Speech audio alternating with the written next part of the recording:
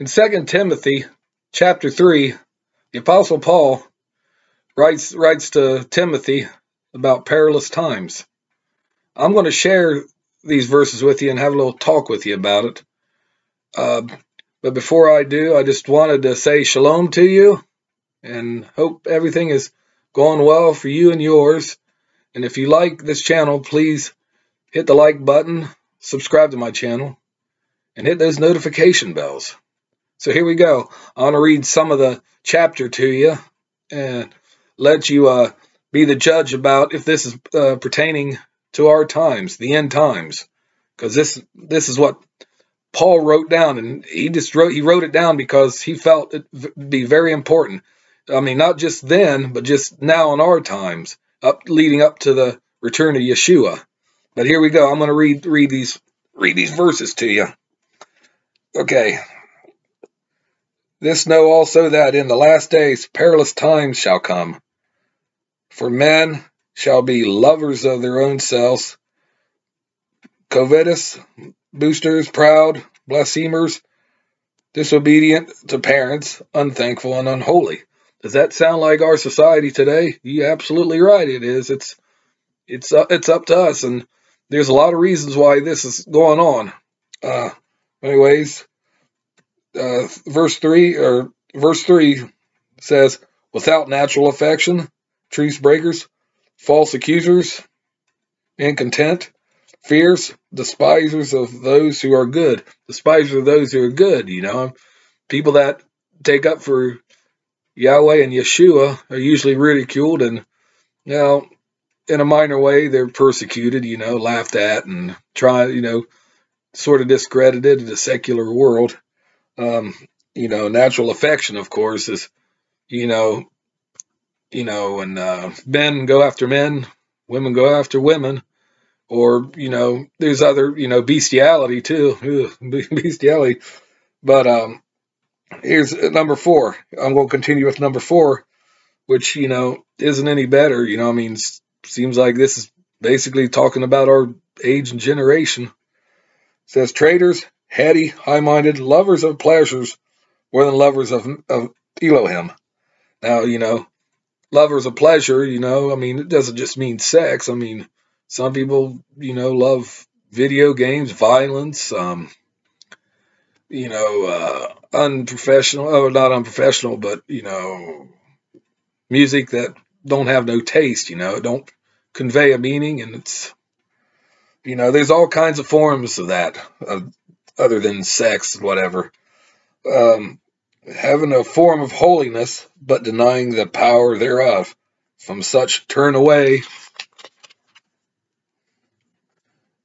For this sort are they which creep into the houses and lead captive silly women laden with sins, lead away with divers lusts.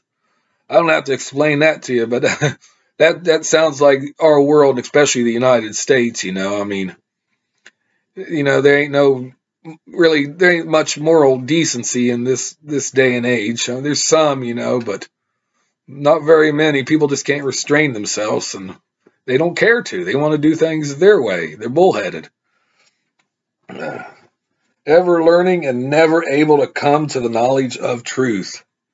They learn the wrong things. They just don't learn the productive things spiritually or mentally or anything, like financially. People don't know how to budget their money right, for their families. They just don't.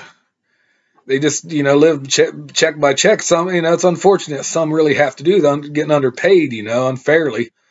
But there's just others that, they don't learn the right things. Even if it's biblical, or if it's, to maintain a peaceful living, that's just how that is. I'm going to skip down to verse 13. Verse 13 right here says, but evil men and seducers shall wax worse and worse, deceiving and being deceived. Now this is actually talking about these false ministers that most likely they used to be true ministers of Yahweh, but for some reason they just turned, and they're getting worse and worse with their heresies. and preaching stuff that's not even biblical and it's not even healthy for mankind. And they're going to grow worse and worse and worse. And it's to the point where they're even deceived themselves. That's plain and simple. They believe a lie. I don't know. There's many reasons why they might deceive people. They're deceive themselves.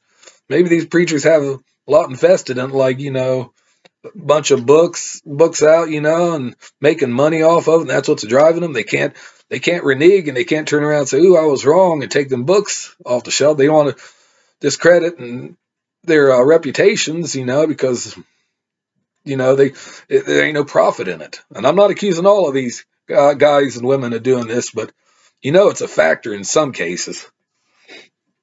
But continue thou in the things which thou hast learned and hast been assured of, knowing of whom thou hast learned them, and that from a child thou hast known the holy scriptures, which are able to make thee wise unto salvation through the faith which is in Messiah Yeshua.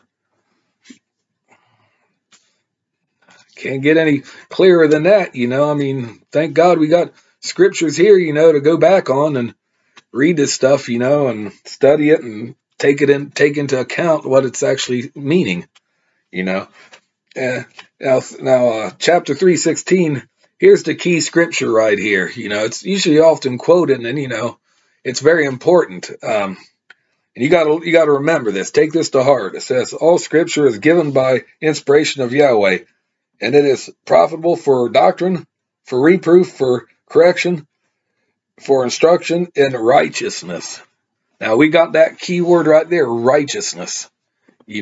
All scripture is given by Yahweh for us to study, learn from, live by. There ain't no way out of it. We want to do things our way. Humanity wants to do things their way, and look how the world is. It's such chaos and everything. People want to just do what they do. It's selfish motivations and pleasure seeking, and I just wanted to share that chapter with you in 2 Timothy, because I think it's very important for people to wake up to this. As far how far it goes, about trying to turn the curve or anything, if I could get one or two people to think about it and change with Yahweh and Yeshua's help, I feel like I accomplished my goal. But I like people to take counsel with that, and hopefully, they try it Yahweh's way and see how life goes. You'd be abundantly blessed, if you go that way. If you believe and repent, baptize, ask for forgiveness, it has to be for a person in your heart, But anyways, I just wanted to share that with you, and thank you again for tuning into my channel. I'm out, and shalom.